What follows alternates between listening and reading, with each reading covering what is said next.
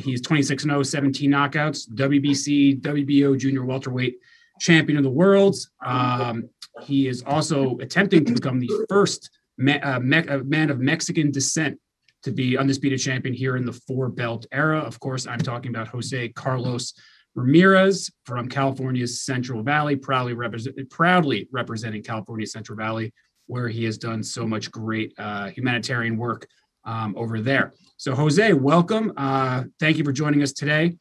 And can you just first start off with, now that it's fight week, and now that you're 4 days away, how real does this fight feel? I mean, now that we're in fight week and we're in the crux of everything.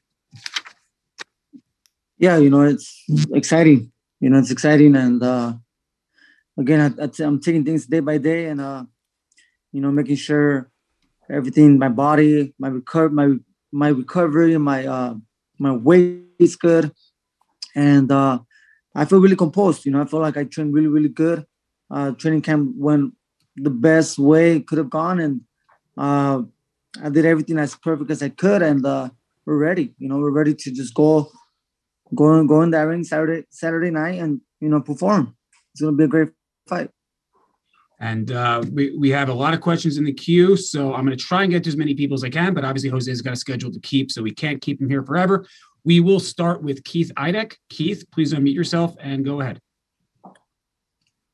Hey, Jose. I was just wondering, when you fought Jose Zepeda, obviously it was a close fight with Southpaw. What did you learn from that fight? Not that they fight necessarily the same way, but what did you learn from that fight against a Southpaw that you can apply against Josh Taylor? Well, Jose Zepeda, he's a southpaw, but he's a very crafty, difficult style. He's really low, and he comes in a way, he was a little careless in the way he walked. He came in, and I got caught with a couple of headbutts. And I myself like to fight low sometimes, but he was his style was a little difficult, more than what I expected. But I faced many southpaws in my career as an amateur and my professional level. So him and Taylor are completely different fighters. Is Zepeda trickier than Taylor, or vice versa, or how do you look at it? Yeah, I'll say, I'm not saying he's a better fighter than Taylor, but I'm just saying his style was a little bit more difficult, But once I put my punch together, I was able to take him behind the ropes and take advantage and finish strong. But Taylor's taller. Taylor, he's more of a in and out boxer. He could let his punches. He could let his punches go and the inside when he faces opponents that try to come in the inside. But they're completely different. And just one last question, Jose. Obviously, if Zepeda wins on Saturday on the undercard and you win, he's a mandatory for you to fight him again. What do you think about a potential rematch against him at some point?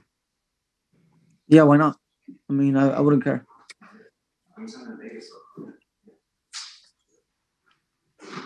All right. Thank you very much, Keith. Now we go ahead to Raul Delgado of Telemundo Chicago. Raul and Jose Gardy, if you're there, Raul is going to be asking the question in Spanish. So we will have Gardy translate it for everybody on the chat. Go ahead, Raul. Awesome. José, ¿cómo te va? Saludos. Antes que nada, quería comentarte cómo te sentiste en este campamento y especialmente pues ya para este reto que significa Taylor, que pues obviamente sabemos que es un boxeador de calidad.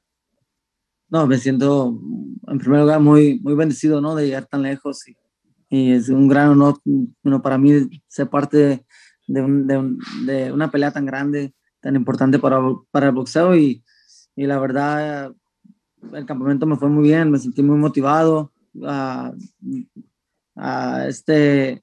sentí emocionado, entrené fuerte, creció dentro de mí, de dar lo mejor de mí cada sesión de entrenamiento que hacía y primero Dios, vamos todo el sacrificio, todo lo que hice se va a mirar el 22 de mayo. I feel very blessed and honored to be part of such a big event as this one. You know, as the days went by in training camp, my desire to keep getting better and win, keep growing and growing. And I know that you're going to see that on Saturday night. Thank you very Jose, much. Sorry. Can I just get one more in, Evan, real quick? One more, Raul. Okay. José, has ido mejorando pelea por pelea. Ahora, ¿qué podemos esperar de ti este próximo sábado pues, ante un peleador como Taylor? Sí, yo creo que un peleador como Taylor va a sacar hasta cosas mejores de mí, porque él es técnico y cuando te enfrentas con un boxeador más técnico, se ven las cosas más claras y se ve la pelea más limpia. Y van a poder ver las cosas pequeñas que van a demostrar la experiencia que tengo yo como boxeador. Y van a poder mirar mis habilidades y espero lucirme porque va a ser contra un gran boxeador. Más crédito para mí. Gardy? Yeah, so I feel honored and of fighting such a great fighter like Josh Taylor. I know he's going to bring the best out of me, and I'm going to show the little things that I've been working on, and you're going to see that on Saturday. I know everything will come out on Saturday night, and against a great fighter like Josh Taylor, so that's going to be more credit to me. All right. Thank you very much, Raul. We've got a ton of questions in the queue, so I'm going to limit it to one question per reporter, so that way everybody, as many people can get a chance to ask a question as possible. Jeremy Harridges, please unmute yourself and go ahead. Hi, Jose. Thank you for taking the time to talk. I know in some of the media quotes building up to the fight, you've talked about being the underdog in the past, and you're aware that many people are picking against you. Does that ever surprise you, considering all that you've accomplished and the numbers on paper, the experience? How do you view that, and why do you think people are picking against you? I'm not really sure. I've never been a big fan of opinions such as who's the best out there, who's a better fighter between one or the other. When you look back when boxing was more alive in the 60s, and everybody faced each other, and one would beat the other guy, and the other guy would beat the other guy, and they were all winning against each other, beating against each other, and styles, were sometimes a certain style was more complicated than the other. So in boxing, I felt like people have forgotten that. I think they don't understand that in this sport. Every fight's gonna be, especially in this level of competition, every fight's gonna be tough. So I always train like the underdog. I always train like this is the most important fight, and I have to. I cannot afford to lose. So I have that mentality in me that I cannot afford to lose, and I'll find a way to win. And I'm very composed. I'm not paying attention too much of that. Never have, and I'm going out there just. Hoping to bring the best out of me and hoping to show my skills the best way I can. Thank you very much. As a reminder to everybody who's asking in the chat, as I mentioned before, after it's done, this chat will be available on the Top Rank YouTube channel. Feel free to use content, take content from our channel for your channel. Happy to do that. So there's the answer to the question that everybody keeps asking me in the chat.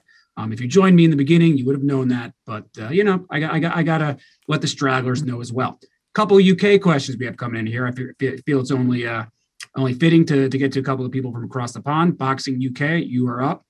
Go ahead when ready. Hi, Jose. It's Steve from Boxing UK. Hello, Steve. Hi, Jose. Obviously, over here in the UK, Jose, everybody knows an awful lot about Josh Taylor, and we can make an argument as to why Josh will win on Saturday. What can you tell us about you, and can you tell UK fans why you'll be the best man on Saturday? One thing, I've been preparing for this fight all my life since the age of 8 years old. First and foremost, I've always respected the sport of boxing very, very much, and I'm a very dedicated person to the sport. I also respect the sport and everyone who participates in the sport of boxing, including all my opponents. And I'm happy to see that Josh Taylor has the support that he does from the UK. That's the way it should be. We go through a lot. We sacrifice so much. We put our lives on the line to entertain you guys. So the least that we could expect is some support back, So I'm happy to hear that he has a lot of support.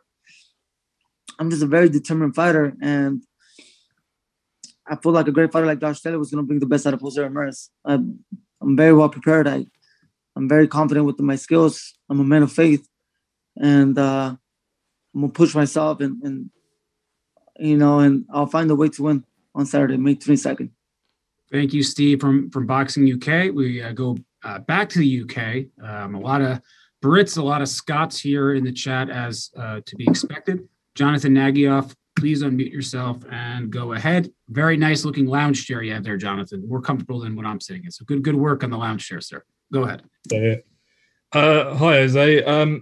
Josh has spoken of sort of the significance of winning this fight, not only becoming undisputed champion, but emulating what Ken Buchanan did as a Scotsman. For you, what is the significance not only of winning this fight, but other than just the belts? Yeah, this is a fight that's gonna bring a lot of glory to myself, to my family, and it's gonna make me the first Mexican fighter, Mexican descent, Mexican American fighter to become undisputed world champion in the history of boxing. So this is a historical fight for me as well. This could open up the doors for the Hall of Fame for me in the future. This is something that that will put me in the books as one of the best to ever put some boxing gloves. This is a big fight for me, and it's a fight that not only brings glory to the Mexican people in Mexico, but also to all the hardworking immigrants in the United States, as I'm a proud immigrant myself. And thank you for that. And we go to our next question in a second. As a programming reminder, both episodes of Blood, Sweat, and Tears, Ramirez versus Taylor, are now available on Top Rank's YouTube channel. They both premiered on ESPN2, so that's a two-part behind-the-scenes look, 24/7 style of this matchup. So please give that a look. And as mentioned, this camp, Jose obviously is the son of farm workers, worked in the fields himself growing up in Central Valley. And during this camp and during the pandemic, he's done a lot of work out in the community, both to give the farm workers supplies and things they needed to get through the pandemic, and is working with local leaders and politicians to inform farm workers about the importance of getting vaccinated and keeping that community safe. So a couple of things Jose has been working very closely on in this camp. So he's fighting for a lot, fighting for his Mexican people, fighting for his people in the Central Valley, as he always does. So we are going to go now to Jose Camarillo. Jose, please unmute yourself and go ahead. Sí, ¿qué tal todos? Hi, everyone. Para José Carlos Ramírez, está rodeado de familia michoacana. Eso es el nombre aquí de una banda no muy bien vista, o sea, gente que no es buena, pero en este caso la familia michoacana, me refiero a que los García, desde su papá, todos ellos están arropándote. Eso es una inspiración más que sea que el papá de ellos, de los García, también sea inmigrante, que tus papás son inmigrantes. Lo mencionaste tú ahorita, que eres un orgulloso hijo de inmigrantes. ¿Qué me puedes decir esto en cuanto a que te sirva a levantar más tu espíritu para la pelea? What can you say about getting the support of the Garcia family, from Robert to Big G, everyone supporting you, and also they also be coming from immigrant parents like yourself? Do you think that's gonna lift you up with that support to get the big win on Saturday? Sí, la verdad, para mí es un orgullo. En primer lugar, es un orgullo llevar la sangre que llevo yo. Mi apellido, mi familia me han dado mucho ánimo, me ha dado mucha fuerza de reconocer que mi familia fue una familia muy trabajadora, muy fuerte, Y la familia de Roberto, pues es muy similar. Ellos entienden la vida que yo viví de chicos, porque fue muy similar. Como lo dicen, ellos también inmigraron del estado de Michoacán y somos paisanos, pues. Y la chemistría que tenemos nosotros es como una familia grande. Y me da gusto saber que ahí está toda la familia García apoyándome a mí. Eso me motiva mucho, porque durante todo el campamento ellos estuvieron ahí conmigo, motivándome y sacando lo mejor de mí. I feel very proud of the blood that runs through my veins. You know, I feel very proud of my last name, of my family, everything that we represent. We came migrated from Michoacán, and we have been always a very hardworking family. And about the Garcia family, you know, they also came from Michoacán as my family, and it's great to have the support from them. You know, them motivating me every single day, you know, just to achieve my goal of becoming Undisputed champion. Gracias. Thank you very much. Erica Montoya, please unmute yourself and go ahead. Hi, good afternoon to everyone. Mi pregunta, José Carlos, me gustaría que me explicaras. Tú dices que sientes muchísimo orgullo de llevar la sangre que tienes, pero para ti, ¿qué significaría convertirte en el primer campeón indiscutido con sangre mexicana? Vaya, ahora que todo el mundo compite por la posibilidad de tener ese tipo de distinción. You said that you feel very proud of the blood that runs through your veins, but what would it mean to you to become the first undisputed champion of Mexican descent? Será algo muy, muy bonito, ¿no? De poderla representar, como te digo, mi familia, la sangre que llevo, los grandes guerreros que salen de México, la buena sangre que sale de allá. Será un sentimiento muy grande que todavía no me lo puedo imaginar muy bien hasta que se llegue el momento, ¿no? Pero espero traerles mucho orgullo y espero que estén todos contentos con mi presentación. Y yo creo que yo estoy dispuesto, ¿no? de compartir toda esta alegría con todo el público, con toda la gente mexicana, toda la gente inmigrante, toda la gente trabajadora que le gusta luchar. Quisiera yo compartir todo esto con todos ellos. I think it would be a beautiful moment, you know, a beautiful experience. Right now, I cannot even imagine, you know, how will it be. But you know, as soon as this happens, I know it's gonna hit me, and I'm gonna share that moment and bring that happiness to all my people. I really hope that they are happy with my performance and that they're very proud of me. All right, we one more question because Josh is about to log in. So we'll, I'll the people who were in the queue that couldn't get a question with Jose, I'll try and get you one with Josh as well. So I think it's only fitting that we close things off with Jose in the Central Valley with Mike Rueda. So Mike, please unmute yourself and go ahead. Thank you, Jose, for taking time. Real quick, man. Obviously, you came from the Central Valley. You come from humble upbringings, and you know you've worked hard to get where you're at. Even your biggest dreams as a kid growing up, becoming a boxer, did you ever think that you would get to a point in your career like this, fighting undisputed in the biggest fight of the year so far? When I first started boxing, you know, I had no idea what the sport was going to do for me. I'm the first in my family to box. My parents, they were just so focused on working and providing for us. They wanted to make sure we had a good education. They wanted to make sure that we had a better life than what they did, you know, and they didn't want us to suffer as much as they suffer. But you know, the more I started winning as an amateur, the more I started making it to bigger tournaments and competing against the best amateur fighters. That's when I knew that the sport was going to do a lot for me, and that's when I knew that the sport was going to help me provide provide for my family and to be able to help out. I just wanted to return the favor. All the work that my father did for us, didn't go unrecognized. And I appreciated them so much that I wanted to give back and help them, And I told my father one day that one day he was going to be his own boss, so he wasn't going to have to work again. So, those were the goals that kept me in the sport of boxing, pushing myself to become the best. And, I'm grateful and honored to be in this level of competition. I really feel like a blessed man.